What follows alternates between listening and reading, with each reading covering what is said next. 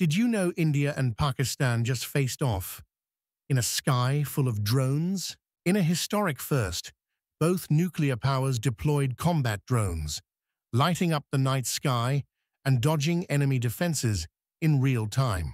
These aren't just flying cameras. They're spies, decoys, and even attackers. Indian drones like Harop can hover, stream video, and abort missions mid-air. Meet Athara. It sees with 8 cameras, dodges obstacles without GPS, and thinks for itself using AI. From remote-controlled to fully autonomous, Indian startups are now building Level 5 autonomous swarms to outsmart and overwhelm enemies. Backed by Atmanirbhar Bharat, India's drone tech is racing ahead, with a 30,000 crore market by 2030.